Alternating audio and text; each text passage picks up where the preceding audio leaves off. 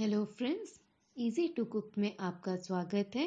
आज हम बनाने जा रहे हैं एक हेल्दी रेसिपी जो है सेमिया उपमा। तो चलिए देख लेते हैं इसके लिए क्या क्या इंग्रेडिएंट्स चाहिए। तो सबसे पहले यहाँ पे हमने लिया है सेमिया 1 कप। इसके अलावा बाकी इंग्रेडिएंट्स आपको स्क्रीन पे दिख रहे हैं। तो चलिए इसे बनाते हैं। सबसे पहले हमने यहाँ पे लिया है 1 बॉल सेमिया। इसके अलावा हमने लिया है प्याज, मस्टर्ड सीड्स, मिर्ची, कैरेट, कैप्सिकम, टमाटो, पोटैटो और कुछ करी पत्ते, हल्दी और नमक स्वाद अनुसार।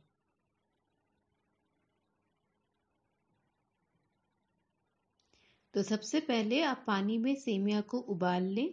इसमें आप डालें हल्का सा नमक और 1 टेबलस्पून तेल। तेल डालने से सेमिया आपस में चिपकता नहीं है। अब इसे अच्छे से उबाल लें। अब एक कढ़ाई में आप तेल डालें। जब तेल हल्का सा गर्म हो जाए तो आप इसमें डालें मिर्ची और 1 टेबलस्पून मस्टर्ड सीड्स यानी कि सरसों। अब इसे तेल में थोड़ा सा मिला लें।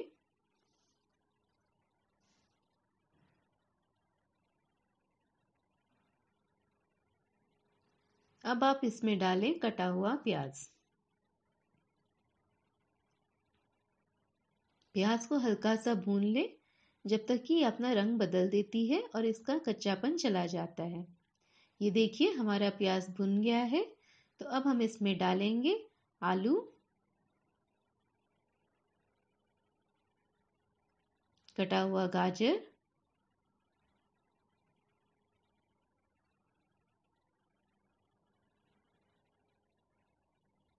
शिमला मिर्च,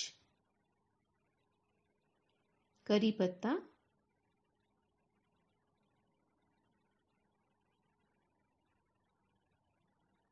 और ये सारे इंग्रेडिएंट्स को आप मिला लें। अब इसमें आप डालें नमक और चुटकी भर हल्दी पाउडर।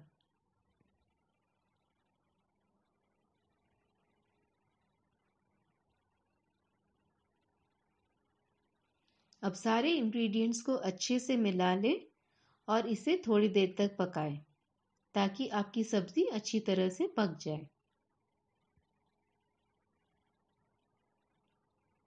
ये देखिए यहाँ पर हम इसे ढक के थोड़ी देर तक पकाएंगे।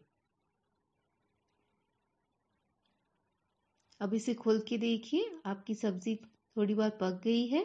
तो इसमें आप डालें कटा हुआ टमाटर और इसे भी सारी सब्जियों के साथ अच्छे से मिला लें। अब इसे लगभग आप 5 मिनट और कुक करें।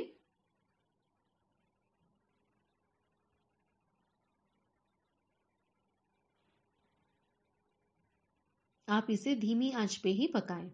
अब देखिए हमारी सारी सब्जी अच्छे से पक गई है। तो इसे हल्का सा मिला लें। जब आपकी सब्जी अच्छे से पक जाए तो इसमें धीरे धीरे करके आप सेमिया डाल दें। ये देखिए हमने सेमिया से पानी निकाल के इसे अलग रखा था। तो इसे आप सब्जी के साथ धीरे धीरे करके मिलाएं। सेमिया को सब्जी के साथ अच्छी तरह से मिलाएं ताकि दोनों का फ्लेवर आपस में मिल जाए।